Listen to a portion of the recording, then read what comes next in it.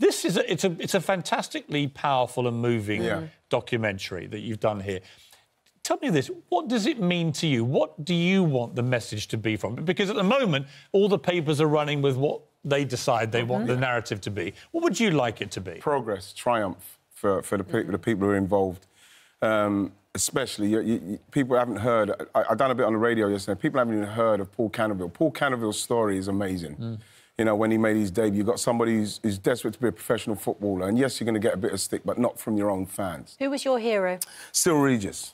Obviously, I loved Kevin Keegan as well, because Kevin Keegan was small, and people said, you're not going to make it because you're so small, but Kevin Keegan was there, and he made it, so he was one of my heroes, but Cyril Regis was the one. And I remember the game, the 5-3 game, 1978, when Cyril, Brendan and Laurie Cunningham played, and to white people, that game was just another game where the team won 5, like West Brom beat Man United 5-3, but as a young black man, that game was unbelievable. Everybody will remember it because we actually then saw 2 brilliant black players doing unbelievable stuff, and all of a sudden the dream became reality for people. It's obviously very different today for a black footballer to play, but it's not unheard of that racism still creeps out and shows its ugly face.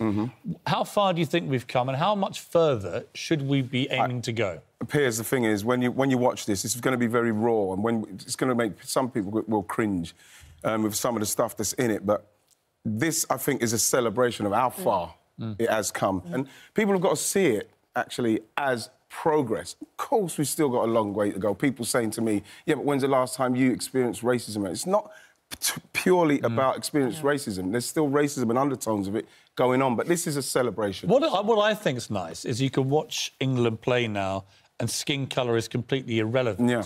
You can watch Raheem Sterling be brilliant. Do you not feel we're getting there? Of course we are. Of course we're getting there. And I think that programmes like this, you know, Gabriel Clark and the people that know it, you know, the research and everything that's going on into it, of course, that's where you want to be. That's the end goal. Whether that will happen or not in our lifetime is something that remains to be seen. But the fact is we are very much on the road to it.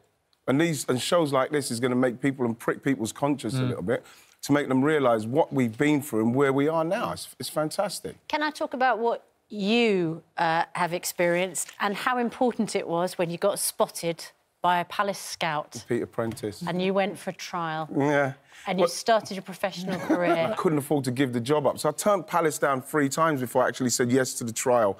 And then my boss at the time, Gary Twight... What was the job you were doing at the time? I was a very poor labourer. Very poor labourer. Bad bricklayer, bad plasterer. And he just said, I'll give you the time. I'll give you the opportunity to go and take the trial. Your boss made you go to the trial. And look, you mucked around at Palace for a bit, but then came the big moment when you got the big call from the big dogs. goals by the road. And you came to a proper London team and you became an Arsenal legend, winning the Premier League. Winning the Premier League, winning the FA Cup, doing the double, simply because, you know, Palace was amazing for me and gave me the opportunity. But never won anything. But we nearly did. If we beat Man United in that cup final, it probably would have been my greatest moment from where I came from. But the fact is that they gave me that platform to get to Arsenal, and you know, then, you know, to lift the Premier League is what I left Arsenal, Palace for, to win things, and that was the only thing. Oh, don't say that. You know what I mean? It was just to win the league. We finally have a new manager. You feel like he's a manager that is doing his thing, and he's going to do it how he wants to do it. And, you know, even the fact that he's not afraid to drop certain players and play he wants, it's a good sign for Arsenal with everything that was going on, especially the last 5-6 years. Yeah. It's good to see a manager who's not afraid to make decisions. Righty, it's good to see you, mate. Thank you because well, we don't often get guests where both of us go slightly weak at the knees. Well... And we're in the presence of greatness here. I know. And you are always welcome at our desk. Thank you so much. In fact, you could just stay here permanently. Literally, just move in. Just sit here and just be here. Hang out with us all the time. It's great to see you. The documentary, Out of Their Skin, it's a tremendous watch. ITV4 tonight and tomorrow night at 10 p.m. If you really want to understand the journey that black footballers in this country have had to go on and what they used to endure and what some still endure in certain ways, watch this documentary. It's not an easy watch, and it shouldn't be.